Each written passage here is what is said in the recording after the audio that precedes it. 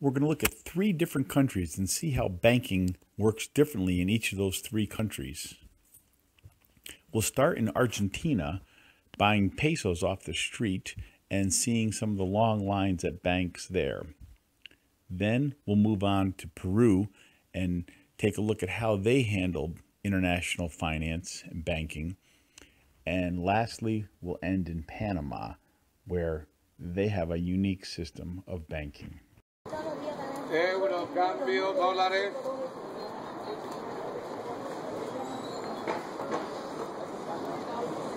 Chileno, boliviano, dólares.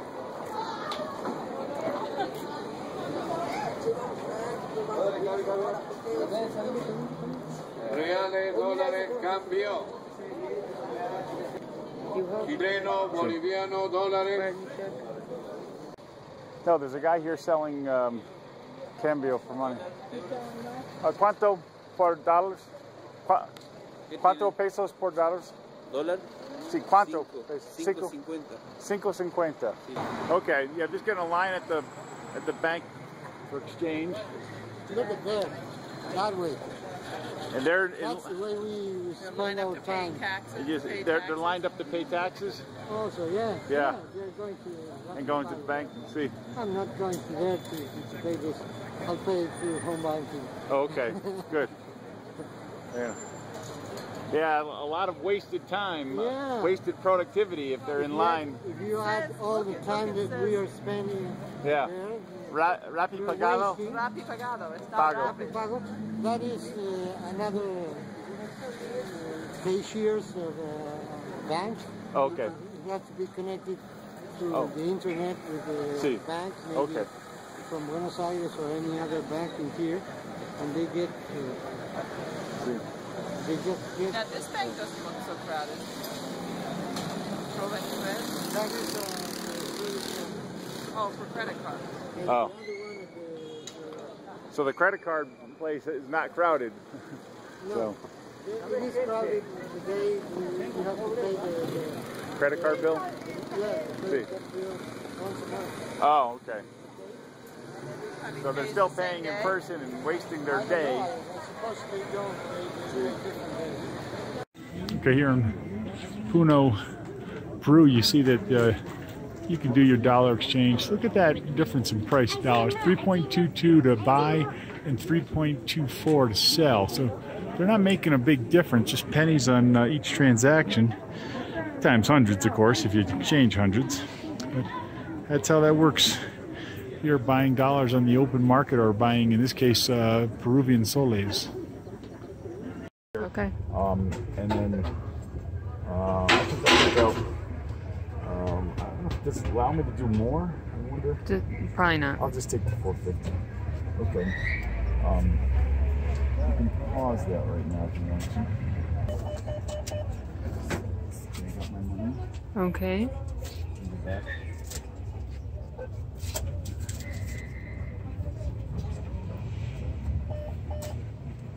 Okay. Come this way. So what's interesting about this here is you can get out Peruvian Soles or you can get out US dollars. Most ATMs only give out the money in their local currency. So this is kind of unique for me. I've traveled about 40 countries, never seen this before, where you can get 2 different countries worth of money. And that's important because the US dollar is so crucial to this economy here, which kind of shows that. But anyway, so we've been, small transactions we're using Peruvian Soles, but for the large transactions, like maybe a taxi ride to this town, we're going to pay US dollars for that. Anyway, there is one other country that when you go in and you can get it in the ATM, you can get US dollars, even though they're not the United States. But in order to do that, we got to go to Panama to find out more about them. As I was saying, here in Panama City, you can look way over there. You see what's the name of that bank over there? Metro Bank. I know they got it's Metro Bank over there. I know they got Scotia Bank around here as well, which we said is a Canadian bank. But what they don't have here in Panama City is a central bank in the country of Panama. They don't have it. all they have are just banks that come in here and give out money. Of course, the money they're giving out is U.S. dollars. That makes a big difference. There's no conversion, there's no concern about the International Monetary Fund and all those kinds of things that other countries have. Here, they just use the U.S. dollar as their own currency. So banks come in here and they loan out money, and everybody's paid in U.S. dollars. I bought some empanadas off a street vendor this morning for 75 cents a piece, and a cup of coffee for 75 cents. It's a very small cup. And so the economy doesn't have to deal with that conversion. They don't have to deal with that hyperinflation. They don't have to deal with